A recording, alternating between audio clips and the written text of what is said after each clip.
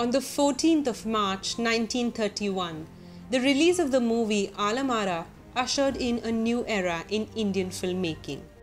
It was through this daring tale of warring queens, palace intrigue and romance that sound entered Indian cinema for the first time. The movie was advertised with the English tagline, "All living, breathing, 100% talking," and a Hindi punchline that said, "78 मुर्दे इंसान जिंदा हो गए, उनको बोलते देखो." Audiences were enthralled. And the decision of producer-director Ardesha Rarani to make the film in the Hindustani language meant that it would reach a wide audience and have a far-reaching impact, since Hindi cinema has always dominated the Indian film industry. But making a talkie in the 1930s was a huge challenge. It was not only a much more expensive proposition than making a silent film, but the systems of production and exhibition would have to be overhauled. First, a new breed of actors had to be welcomed. Since language was not a barrier in the silent era, many Jewish, Parsi and Anglo-Indian women had become pioneering actresses. But the coming of sound brought the curtain down on their booming careers as their anglicized Hindi accents were not acceptable. Even in Alamara, Irani had to look beyond his studio's top star, Ruby Myers, and opt for a young actress named Zubaida.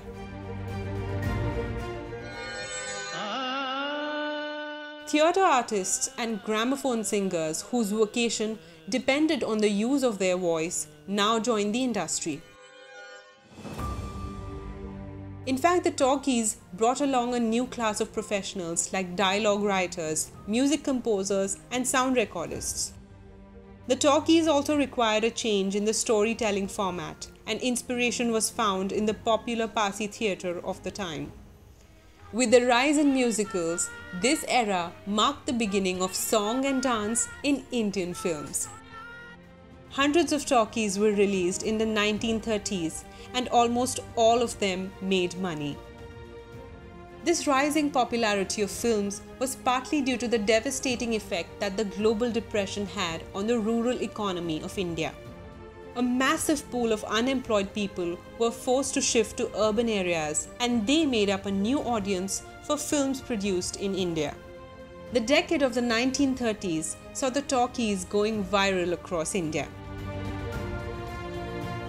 The first regional language films included Kalidas in Tamil, Bhakta Prahlad in Telugu, Ayodhya Raja in Marathi, Narasimha Mehta in Gujarati, and Joymoti in Assamese.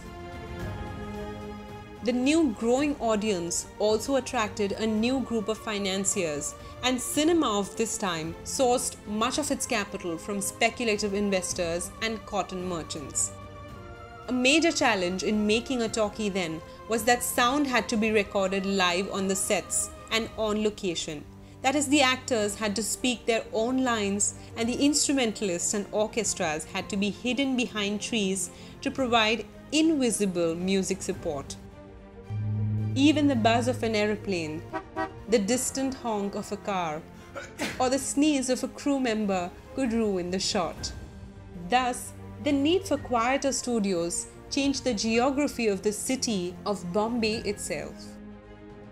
Earlier, Dadar, due to its proximity to a train station and working-class neighborhoods, was the go-to location for silent film companies. But now, the studio's new requirement for silence pushed them northwards, away from the core city, to suburbs like Andheri, Goregaon and Malad.